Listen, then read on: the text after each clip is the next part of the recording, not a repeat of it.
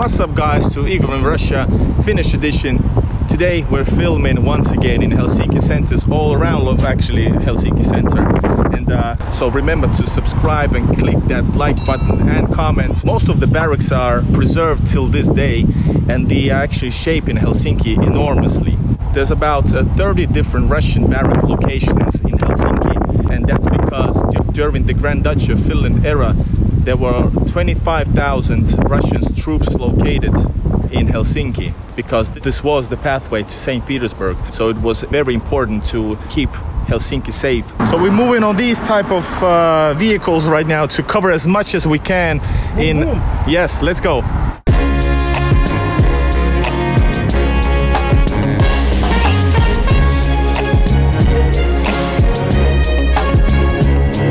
Вон, мои записи вылетели до воздухом. Супер, просто супер.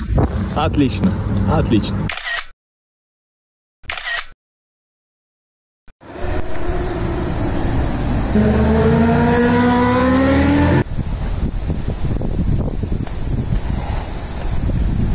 Is located a Proviantti Makasiini, which looks like this. It was the food storage for the Russian troops, one of the many.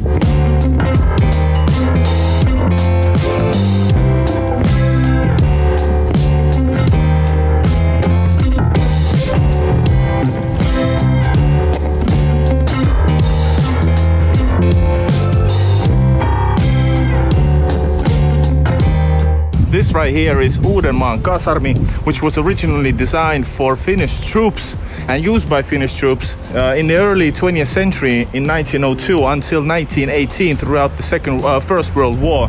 It was used by the Russian troops.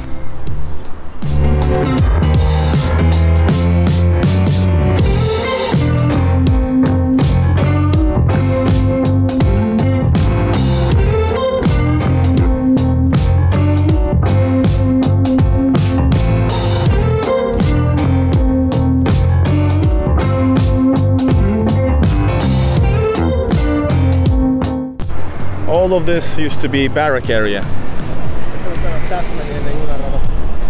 And the train tracks went along here, all the way up to there.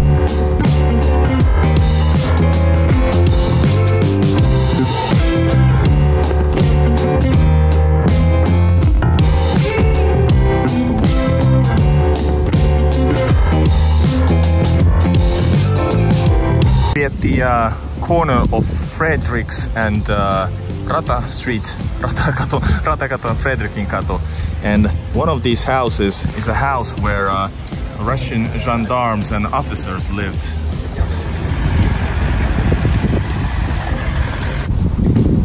So we just arrived to Kaartin kasarmi and Kasarmitori, the barrack square. When Alexander I ordered this city to be developed largely, Kaartin kasarmi was on the list to be developed originally for Russian troops.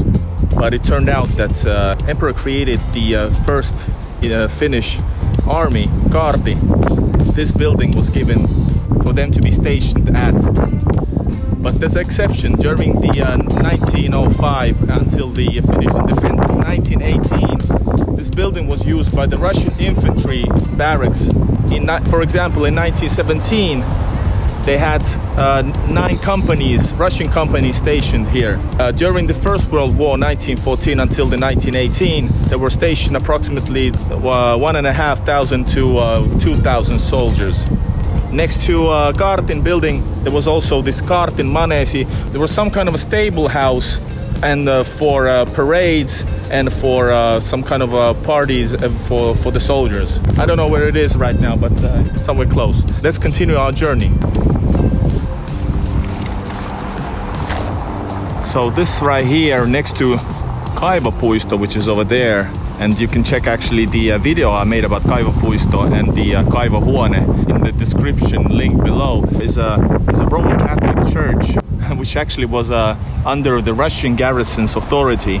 It served as a parish for the Russian Imperial Polish troops, and there were about 2,000 Polish troops in Helsinki serving in the Russian military.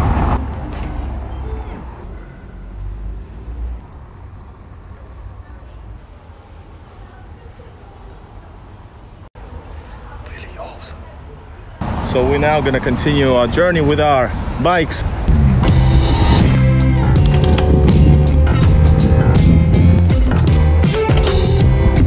So this is a house called the House of Ochrana.